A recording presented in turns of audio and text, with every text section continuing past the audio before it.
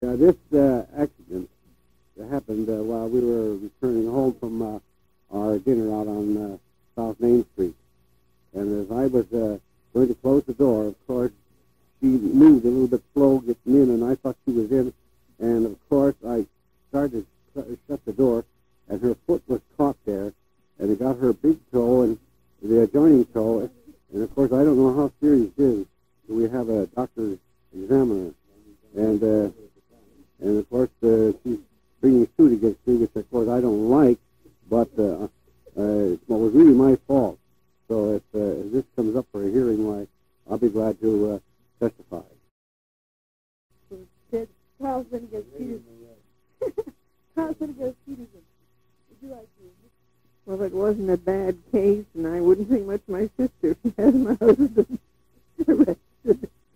I would just like to say that if anything comes up against Otto A. Peterson, that I would love to testify for him, because I do not like to see my father put behind bars. And I wouldn't like to have my children have to go visit their grandfather behind bars. He is not a monkey.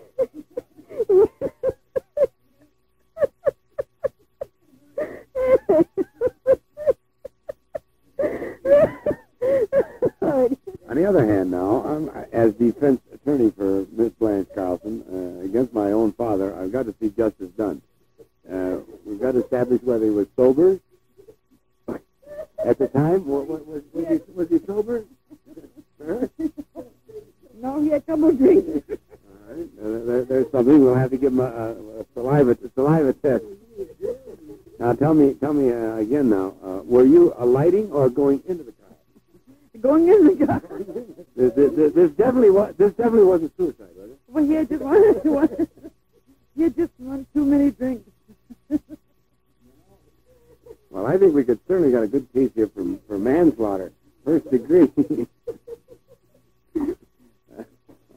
Here we are at Palisades Park, and we have with us now the champion of this beauty contest for Miss Sauerkraut of 1972, Miss Becky Peterson from Jamestown, New York. Now, Becky, would you say a few words?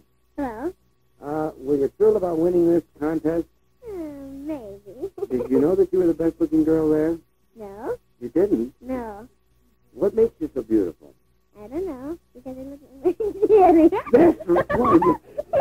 Like your daddy, huh? Now, can you give us your vital statistics? In other words, your measurements. What are they? How I weigh? What's your measurement?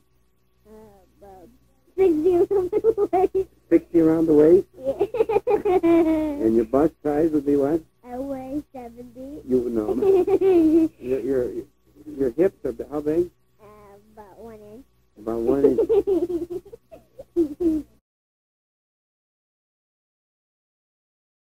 All right, as moderator of this panel, we've got 2 women against 2 men here tonight, and for the side of the Brookston village, we are going to start off with the debutante and well-known socialite of Brookston, Miss Blanche Carlson. Oh, Brookston is the best little town in this side of Jamestown. And my brother-in-law is from Ludlow. That little stinking town. Well, I don't know what kind of argument we got there, but we'll have a rebuttal later anyway. And now we're going to go to a relative of the former king of Ludlow, Otto A.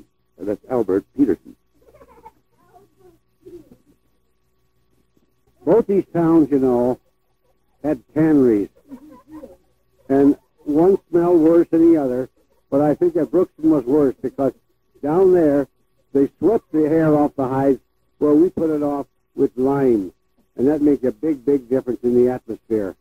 And I'll still say that Ludlow was way out ahead of Brookston. But we had an Oddfellows Hall there, and every Saturday night we had a smorgasbord, and we really had some real fine times there. The best that I'll always remember.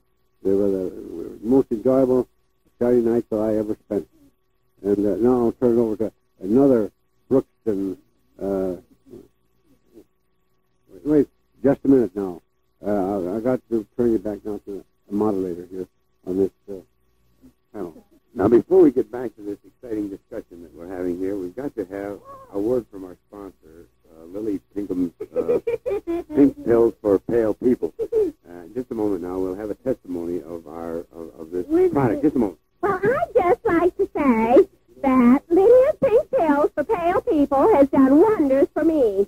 I used to be so pink before, and now I am pale.